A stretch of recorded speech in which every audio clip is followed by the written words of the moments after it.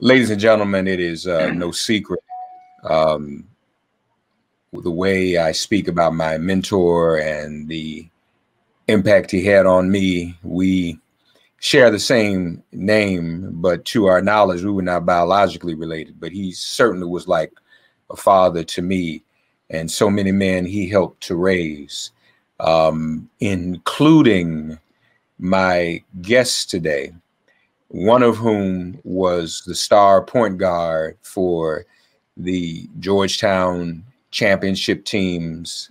There should have been two, actually, there should have been three, but in '84 and '85, he was the starting point guard.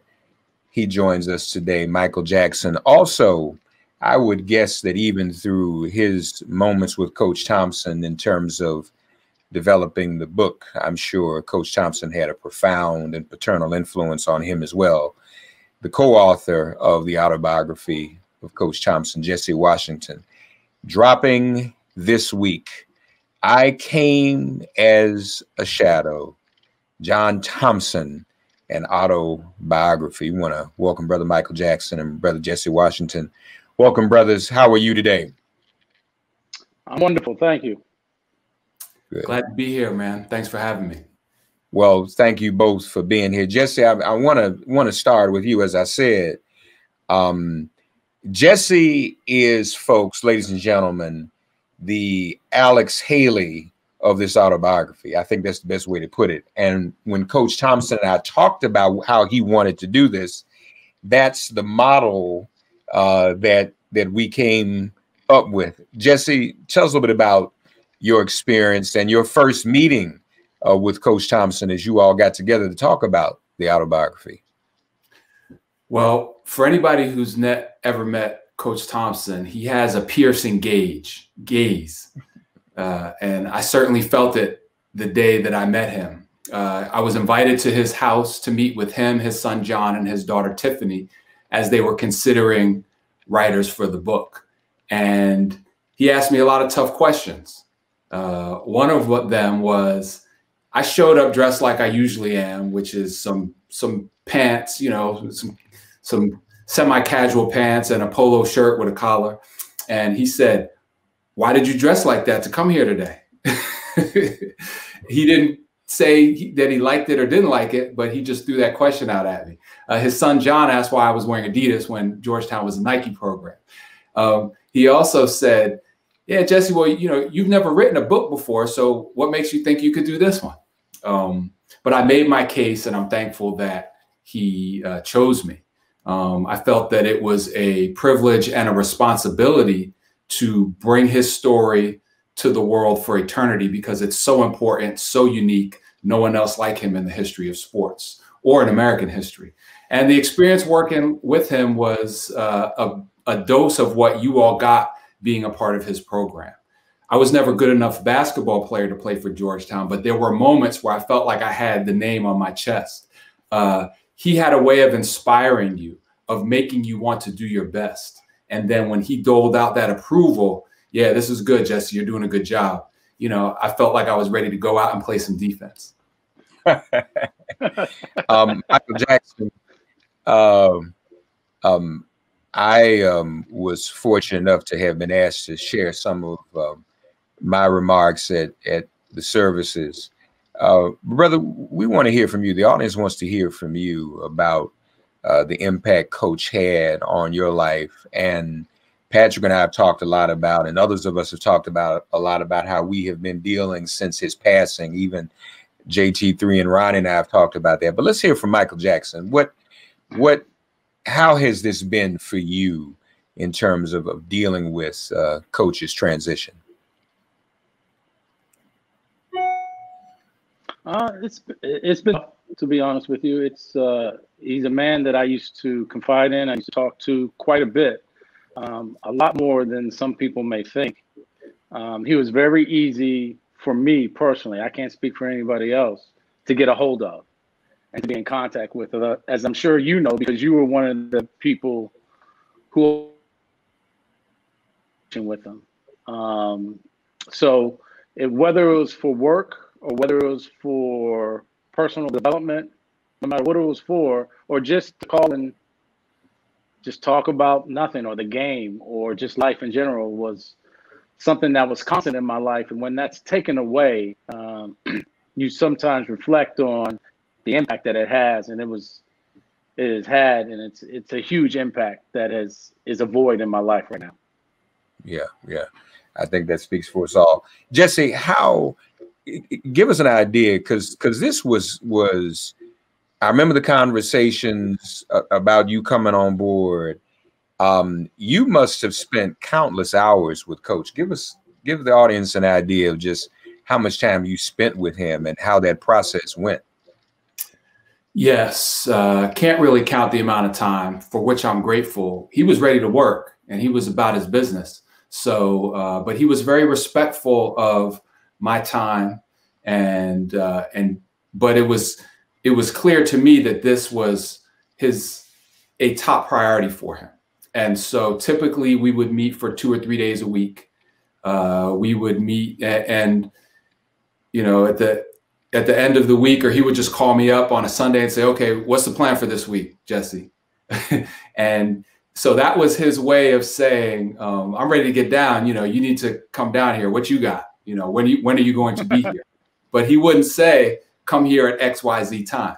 We developed a routine about the time of day and the relative length of the schedules, of the sessions rather. We would meet at Georgetown, and he had a room kind of cleared out where he set up all of these scrapbooks that had chronicled every stage of his career from St. Anthony's forward. These scrapbooks were compiled by Mary Fenlon, and she had kept them with great detail over the years.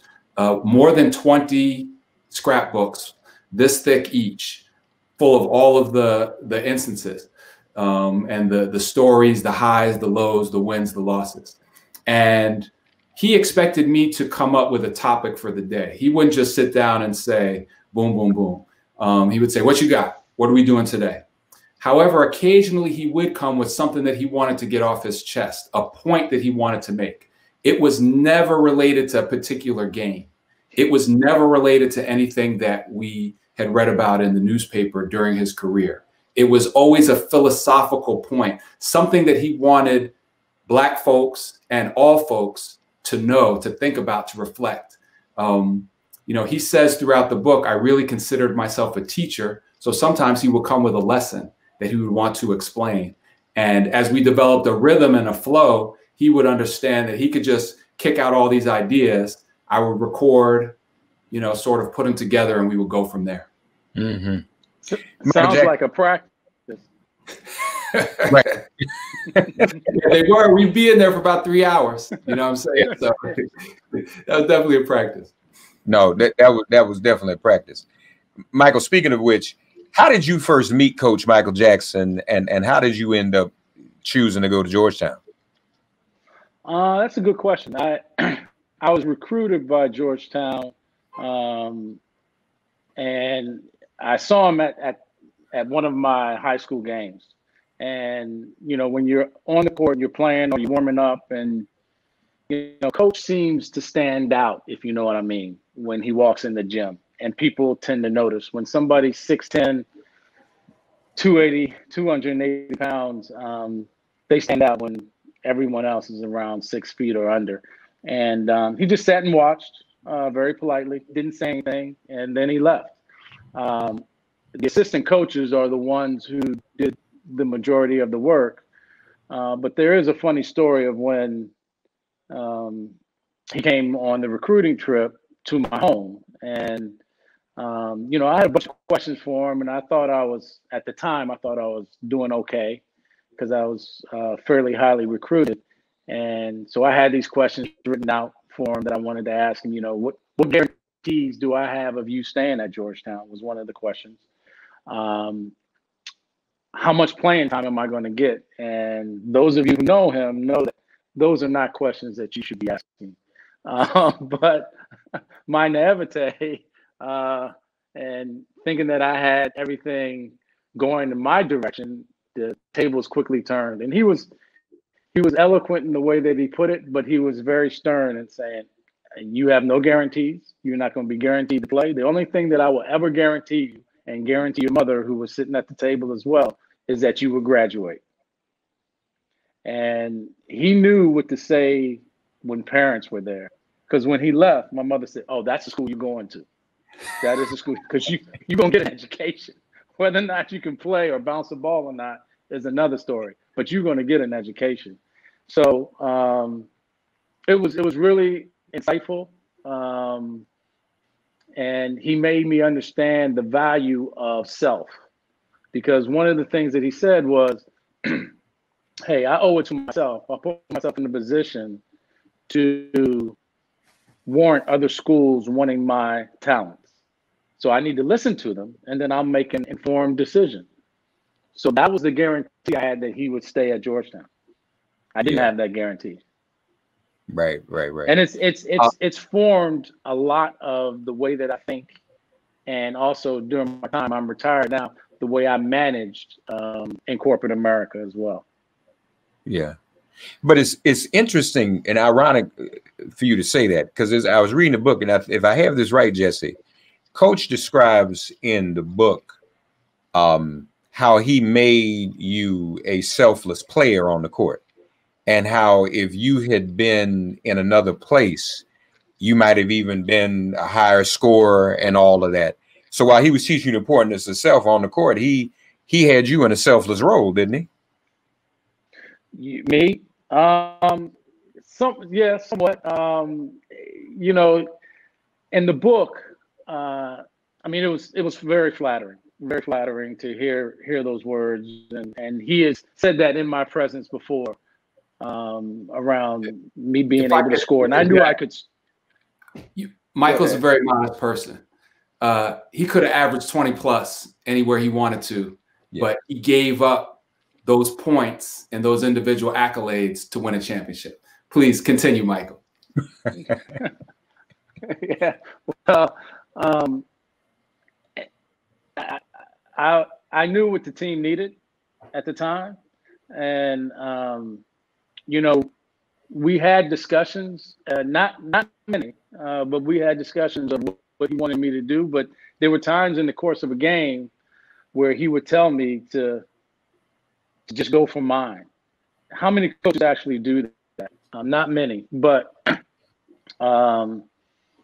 you know, I also got cursed out quite a bit. He claims, and he said it, and it's in the book, that he cursed me out more than any other player. I don't know what that was, other than my freshman year, I found out that there was something wrong with my left ear. So half of the things he was saying, I couldn't hear him anyway. So he wasn't getting a response from me. So I stayed even keel, and I didn't have much of a facial expression. That's because I couldn't hear half the things he was saying. And half the time I didn't know he was talking to me. So he felt comfortable, you know, yelling and cursing at me. But after a while, I understood what he was doing. There's sometimes, and he explained this, he didn't explain this while I was there. He explained this after I graduated Georgetown. He said, you know, Michael, there's times when you have to talk through one person to affect somebody else. I knew you could handle me cursing at you, but I was talking to, you know, player B or player C or player D to get us to the position where we needed to be in order to try and win. Yeah, that's right. And he got that from Red Auerbach.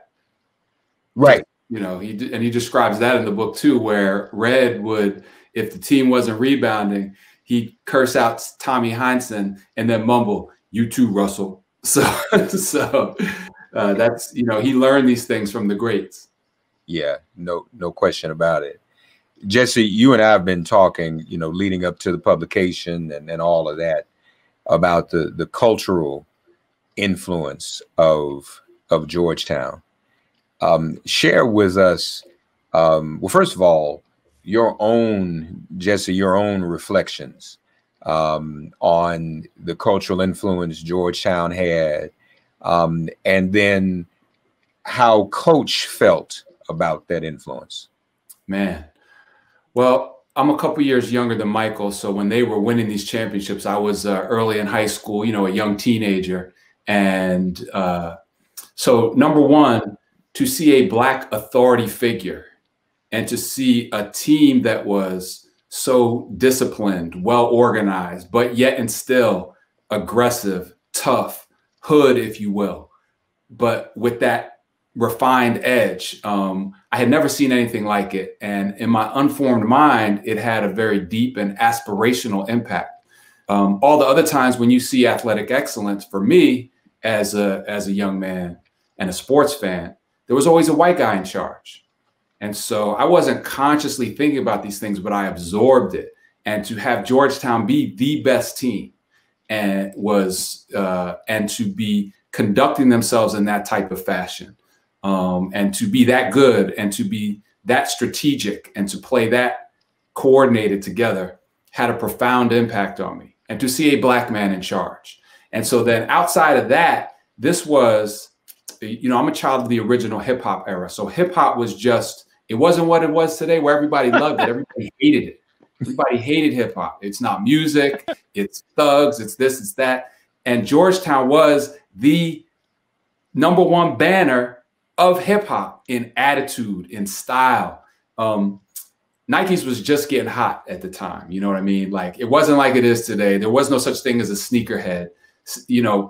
People didn't wear sneakers with their suits and things like that. And those Nikes that the Hoyas had, the gray ones with the blue, the dunks with the Hoyas on the heel, man, like those were it. We love those. And it was part of the whole mystique, and the style and the attitude all came together. And it was like Georgetown was hip hop. It was the basketball form of hip hop. And given the way that, music and sports has always resonated in the hood, it was just the alchemy, man. And it just made something incredibly special. And all the ingredients, if you had the attitude, the look, the style, the blackness, the funk, it was just a very, very powerful force. And it was a different era. We weren't flooded with all these images like we are now. Everything wasn't just a phone tap away. You could turn on the TV once in a while or get a magazine once a week and get that dose of Georgetown. When you got that dose, it was to the head. And so that was how I really experienced it. And then, when I worked on the book with Coach, it was very hard to get him to speak at length about the impact that he had. Mm-hmm. He did not want to dwell on his accomplishments and things like that. There's a quote in the beginning of the book that he liked to say frequently, call your employment by its lowest name. So he was never, oh, I did this, or, oh, I did that. But when you would twist his arm, he'd be like, yeah, I saw, all the black kids out there wearing our jackets and hats and stuff like that. And, I appreciated that because it said to me that we stood for something more than basketball. And so that's what it symbolized him. All you got to do is just, go ahead, Michael. No, but all you got to do is just look. All you got to do is look at the movies of the mid to late '80s and early '90s. Everything from Do the Right Thing, which had a lot of Jordan stuff, but Boys in the Hood, etc., with the Georgetown T-shirts, Georgetown sweatshirts, the hats. It was amazing, and we knew that we were the #1 licensed product in the U.S. at the time. Didn't know what that truly represented, but we knew how popular it was. And the big thing, and it's what hip hop has actually done as well, is it crossed over. And you saw, all the kids in the neighborhood wearing it, but you also saw kids outside of the neighborhood wearing it, and you saw white kids wearing it as well. And what it represents. I don't know how many people thought that Georgetown was an all-black school at one point because of the type of players that were on the court, for so long, for so many years, back to back to back to back. Yeah. So Michael, when in that moment, and you were there at the height of that cultural phenomenon, were you? And you said you all didn't really know it, so you all weren't really aware on the floor just how big the influence was, or were you? No, not really. No, No, and you know this from your time at Georgetown. Coach had chairs set up on the side of the court, and there were days or times when it would be a teaching lesson, to where he would ask us, and this is in the book as well, where he would ask us questions, and he always challenged us to challenge authority. And not to challenge authority, but mainly to question authority and question why you do what you do. And we had one of the players, and he's named in the book, but I won't name him here, who, you always had people, because we were the most televised team in the U.S. in the 80s, the most televised collegiate team. And so we were very marketable. Now, did we totally understand what being marketable was at that time? No. But obviously other people did. So you would often, as you were walking down N Street or Wisconsin, you would often get people offering you things for free, whether it's sneakers, whether it was jeans. And so one of the players came in wearing something other than Nike. And coach said, "Why are you doing that?" He had us, he set us up, and then, you stood right in front of the chair, and then he would talk for about 15, 20 minutes, 30 minutes. Then he would say, "Sit." Then you could sit. But you couldn't just go over there and just sit. Right. And then he asked the player, "Why are you wearing this?" And he told him who was wearing the shoe. He told him how he got it. He's like, "Well, I get paid for you all to wear Nikes."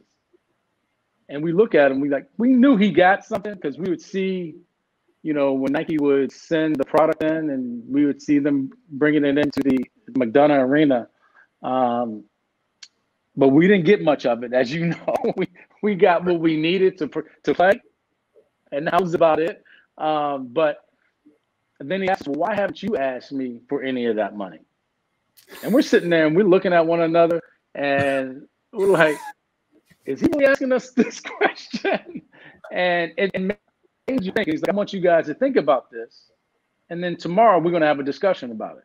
And the next day we did our normal warm up before practice, and we spent the rest of the practice, the next 2 hours, talking about that. And he had Miss Finland go up and get his contract and show us how much he was making and what was in the contract, to educate us, to inform us, and to challenge us, to challenge and question authority.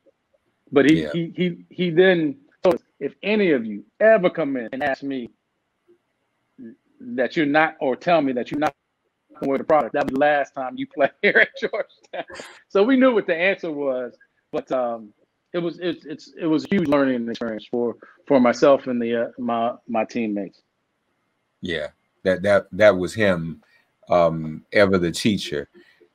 Jesse, Michael mentioned being the most televised team and being marketable, but that was interesting too, because while Georgetown was very popular and on TV, I mean, the way Coach carried himself, the swagger the team had, the uniforms, all of that was still kind of intimidating to a lot of white folks. This big black team rolling up in town. Some folk weren't in love with that, yet they, as Michael said, it was marketable. Can you reconcile the controversy and the marketability, Jesse?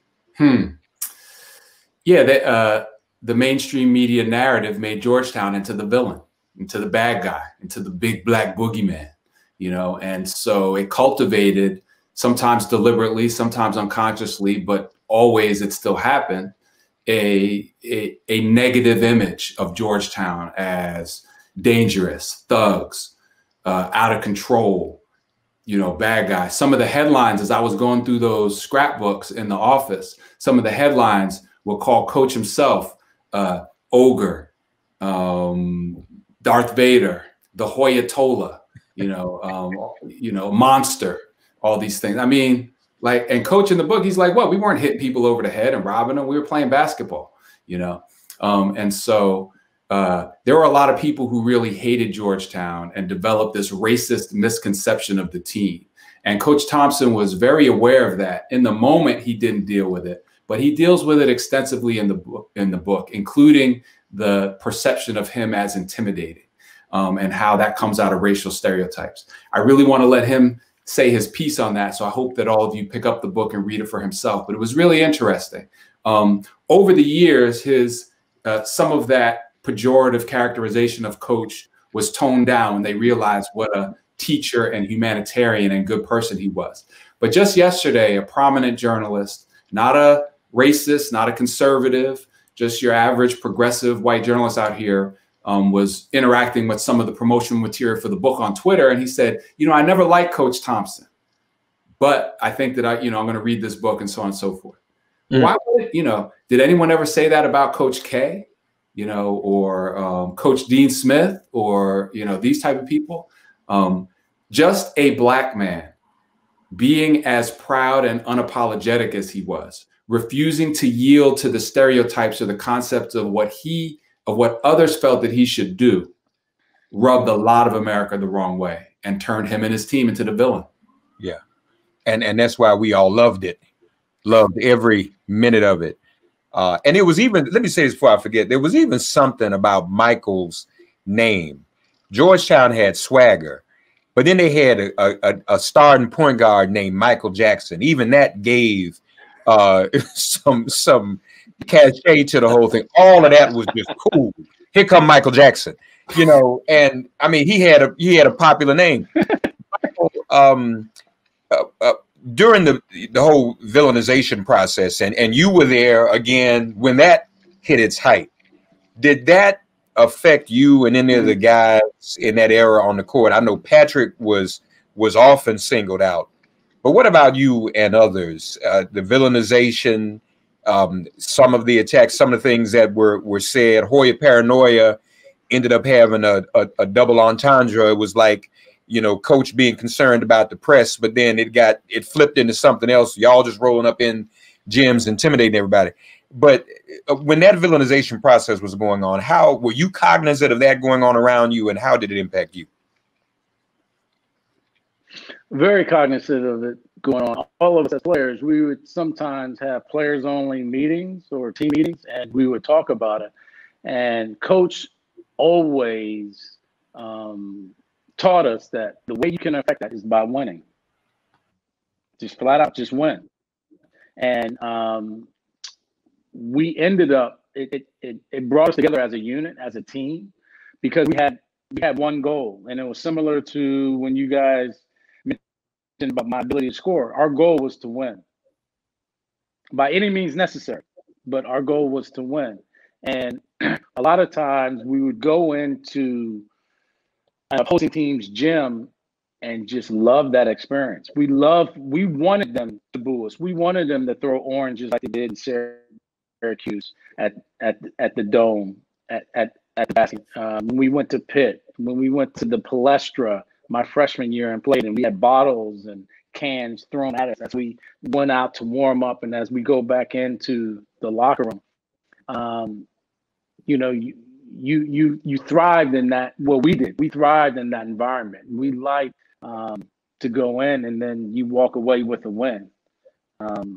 During my 4 years there, we preferred, in all honesty, to play away from home than to play at the Cap Center. We enjoyed that more because we enjoyed going in and silencing the crowd. Yeah. No, that's real. Jesse, Coach also addresses, because this is very recent. I mean, they finished this book this year, folks. So Coach talks about George Floyd and the reckoning that has happened with America. So Jesse, the audience, the readers, those of you who get the book, and we strongly encourage you to do that, you get a glimpse of Coach's thoughts on race, even in the current moment with George Floyd. And as I've said before, that was our last conversation about George Floyd and the protests and all of that. But we get a sense of how he felt about issues like that in the book, don't we, Jesse? Yes, and he was gratified by what these young people are doing. Coach loved to see young people expressing themselves, questioning authority, challenging people. And Coach cared so deeply about Black empowerment, about equality. And he recognized that how far we still have to go.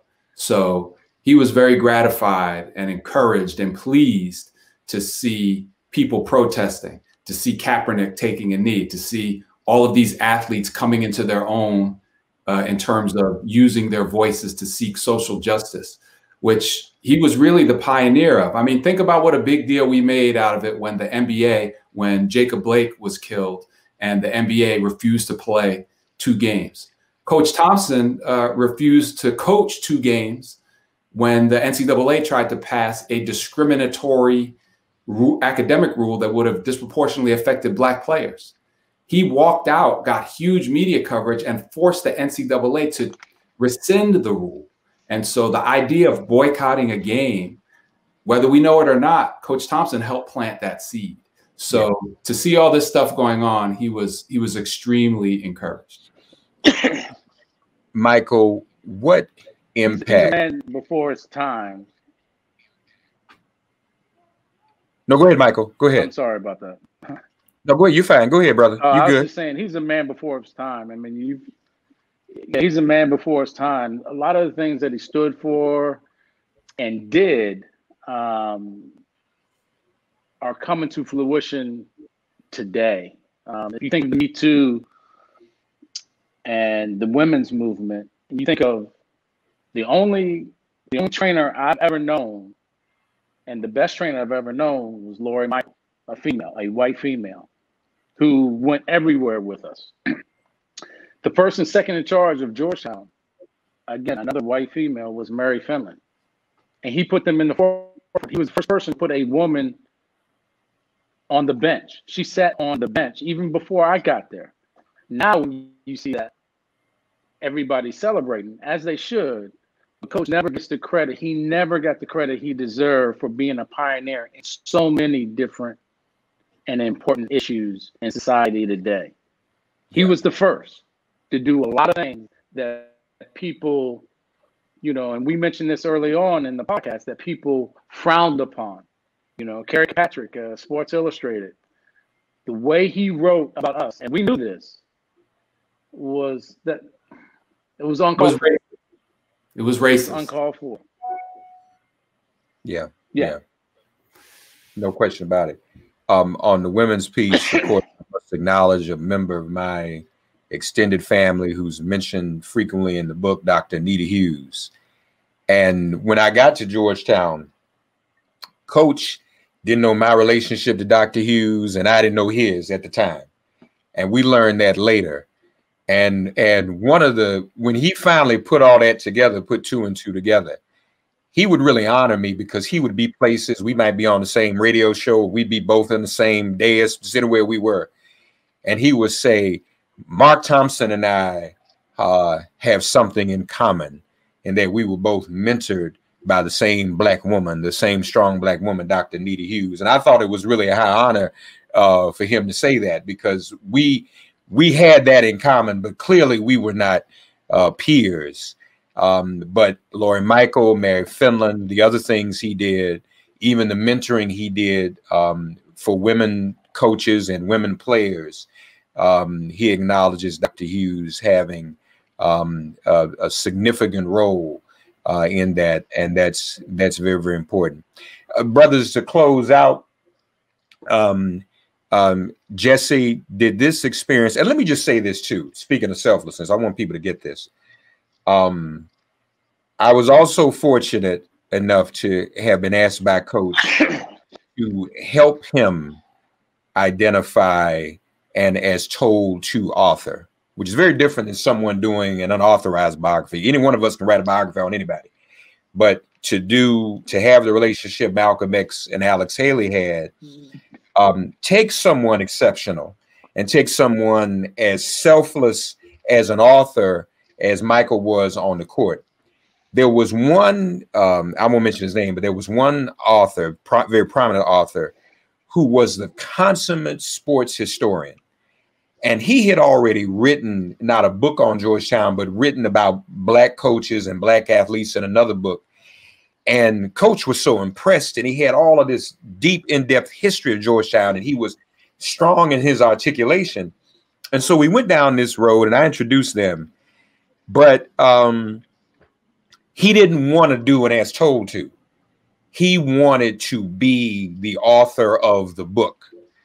And so when Coach found you, Jesse, and recommended you, he was very, very pleased with your selflessness, because this is how he wanted it to be done. And, you know, as the good Lord would have it, Coach transitioned, and now you are the spokesperson for the book. But I want to commend you for your selflessness. That's exactly what he was looking for. He'd been through a few people. Like I said, the person before you, I mean, this was a scholar, and he probably would have had a million footnotes. And we were like, well, if you want to write a book about Georgetown, write a book about Georgetown. But this book has to come in Coach's voice. And so I want to commend you for that in serving him that way. In closing, first, you, Jesse, what impact did this process have on you? Meeting him, getting to know him, hearing these stories, and picking up this baton right now to tell his story. What impact did he have on you in this process? Very significant impact, I think, in a lot of ways that I'm still have yet to fully understand. I think the biggest impact that I feel at the moment with the release of the book next week is a feeling of responsibility. He conveyed this feeling of responsibility through how he felt compelled to help others, to make sure that he knew that his success or failure, his actions would affect the opportunities that a lot of other Black coaches and Black people outside of sports received. And so I felt the responsibility not only to effectively convey his lessons, but to make sure that people, to make it memorable, to make sure that this book goes down for all time as a pioneer in Black freedom, really. And so he conveyed to me a responsibility to help others, that you're not just in it for yourself, you're not just in it for your own glory or your own money, but collectively as a community and as a nation, we have a responsibility to solve this problem that has been put upon us. So that's probably the biggest way. And also I felt that it was a privilege to get to soak up his wisdom for 2 years. Y'all knew him for a lot longer than I did, and definitely can appreciate the gems that he would drop on us. I got a lot of them in a concentrated period of time, and I'm thankful for it. Amen. Michael, Coach's lasting impact on you, what is any specific or singular message that you carry forward in your life from him? And what do you hope people get from his own words in this book, I Came as a Shadow?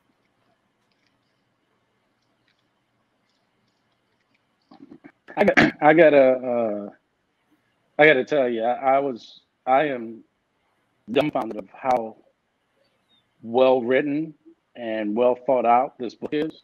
The job that Jesse did is phenomenal, in my humble opinion.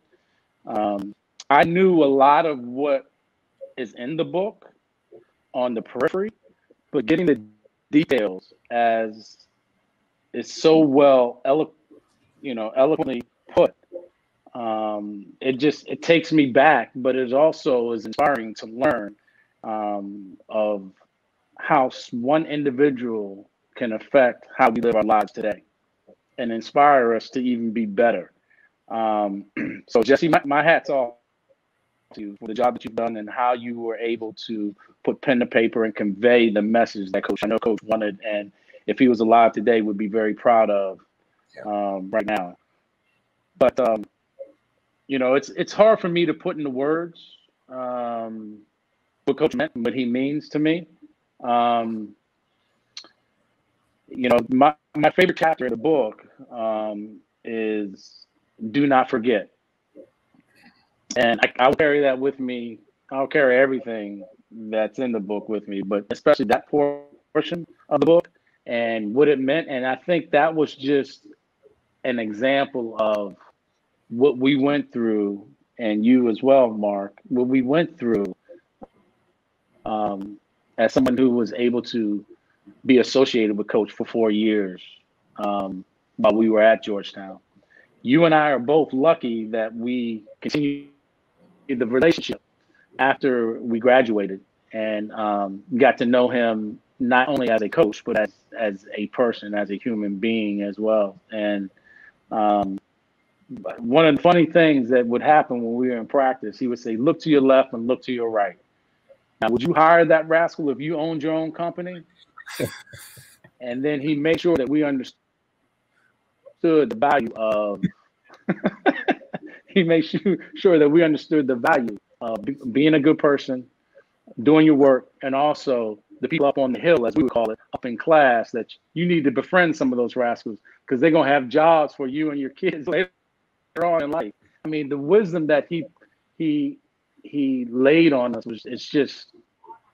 it's unbelievable. And I remember calling him about 4 or 5 years after graduating, just thanking him for the things he said. And he was, as usual, he was very humble about it. I said, "Yeah, you were one of the few who listened, son. You were just one of the few who listened. And I'm glad you did. But keep doing the things that you're doing in corporate America." So there's so many things I can say right now. I can go on literally for hours to talk about Coach and the impact that he's had on my life personally, but also the impact that he's had on society in general.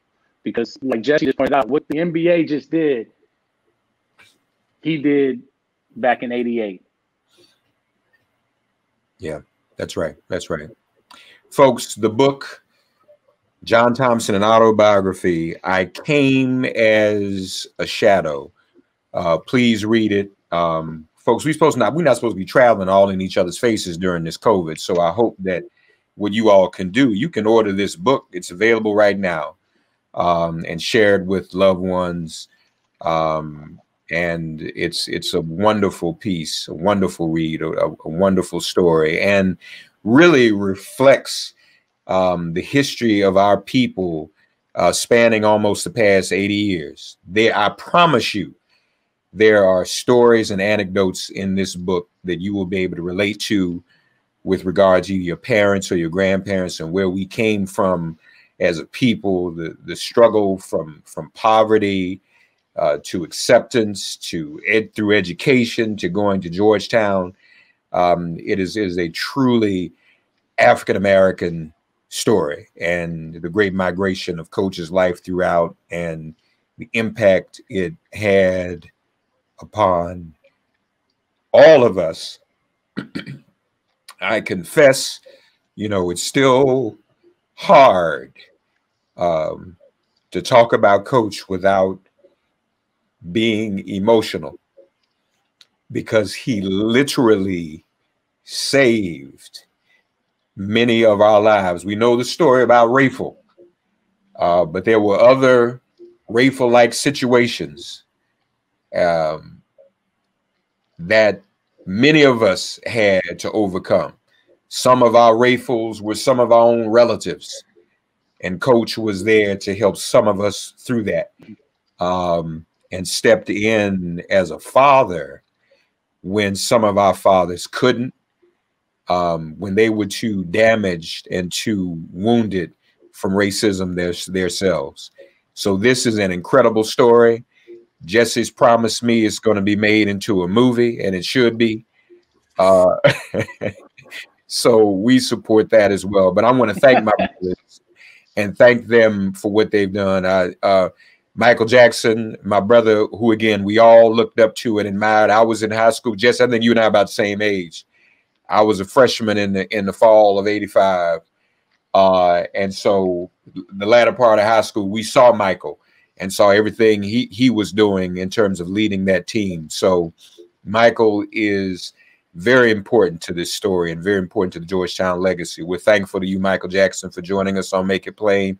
Jesse Washington, thank you for taking Coach's words and putting it all together in this way so that he would have such a lasting legacy. We thank you too, Jesse Washington. Thank you both, brothers.